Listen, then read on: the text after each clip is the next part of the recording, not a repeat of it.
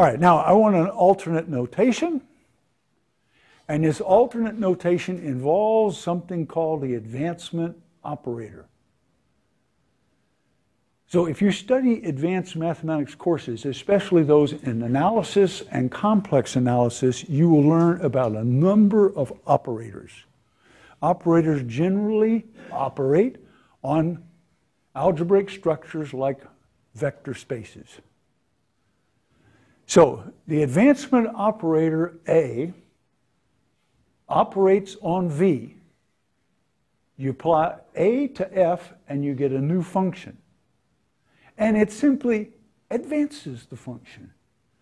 A operating on F of n is simply F at n plus 1. Just shift it over one position. It just advances it one position. Very, very natural. Now, A squared, advance it twice.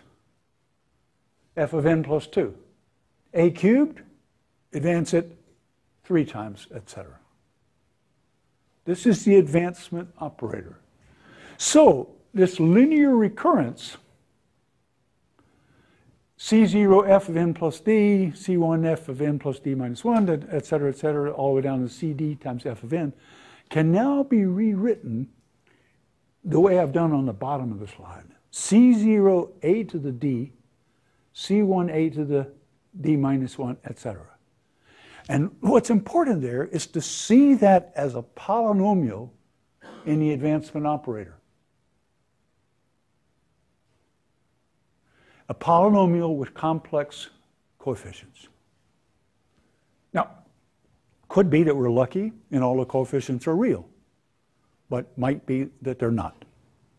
Because we're working, it's very important that we are working over the field of complex numbers. Now, is the form of that equation clear to you? It's probably not clear to you yet why I did this. Why introduce this additional structure with this polynomial? But again, that will be clear in just a moment.